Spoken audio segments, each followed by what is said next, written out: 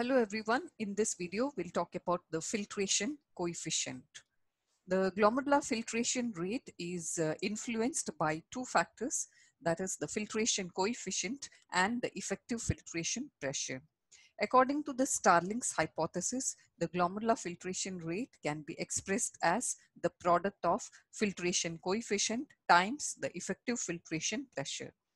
If there is increase in the filtration coefficient, the glomerular filtration rate is increased. And if there is increase in the effective filtration pressure, also the glomerular filtration rate increases. Now the filtration coefficient has got two components, or it is influenced by two factors.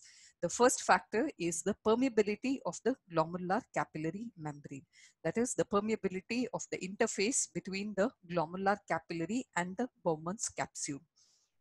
The second factor is the filtration area or the surface area of the glomerular capillary membrane. So the filtration coefficient is the product of permeability and the filtration area of the glomerular capillary membrane. The permeability is dependent on two factors, the size of the substance and the molecular charge of the substance. The permeability of the glomerular capillary membrane is, as I said in the previous slide, it is dependent on two factors, and how these factors influence the permeability is explained in the graph. This graph explains based on the x-axis, which shows the size of the substance, which is the molecular diameter in nanometer, and the y-axis explains the fraction of the molecules filtered. And three substances are being used, the anions, neutral and the cationic substances. The graph explains that any substance with the molecular size less than 4 nanometers are freely filtered. And if the substance has a molecular weight or a diameter or molecular size of more than 8 nanometer, then it is not filtered at all. It shows a zero permeability. Now, the filtration of molecules having diameter between 4 to 8 nanometers are inversely related to the diameter and also depends on the charge of the substance.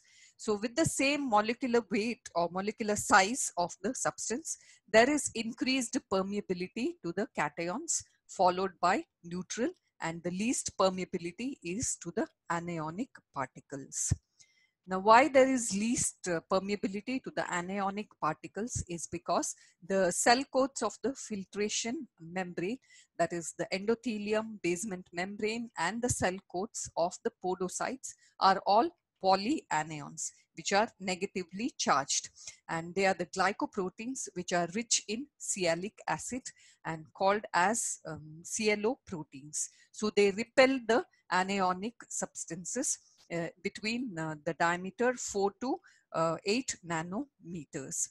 So anions are repelled, so they are less filtered, or the permeability of the glomerular capillary membrane to the anions between the size 4 to 8 nanometers is less.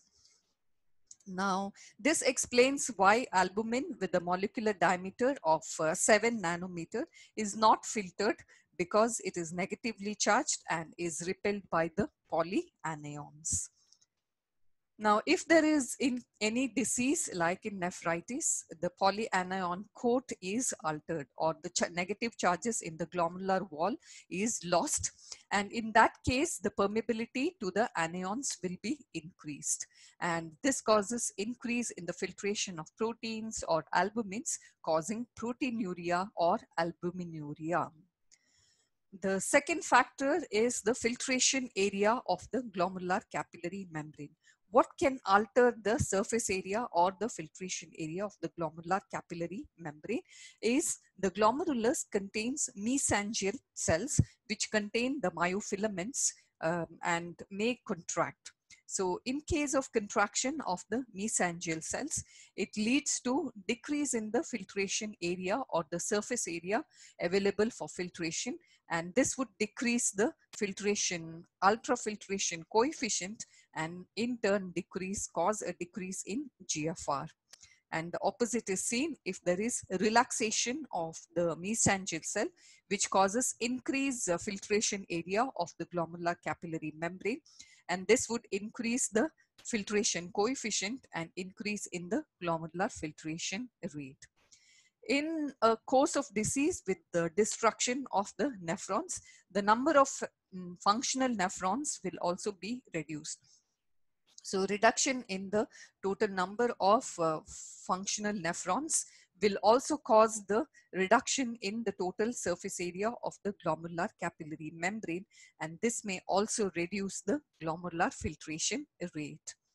The table here shows the factors which alter the filtration area of the glomerular capillary membrane. We have certain factors which cause contraction of the mesangial cells, and this would decrease the filtration area of the glomerular capillary membrane, and which in turn will decrease the filtration coefficient and the glomerular filtration rate. The factors include endothelins, angiotensin II, antidiuretic hormone, platelet-derived growth factor, thromboxane A2, prostaglandins like PGF2. Now, few factors can cause relaxation of the mesangial cells and increase the filtration area of the glomerular capillary membrane, which would increase the filtration coefficient, and this will cause an increase in the GFR. The factors include atrial natriuretic peptide or ANP, dopamine, prostaglandins PGE2, and cyclic AMP.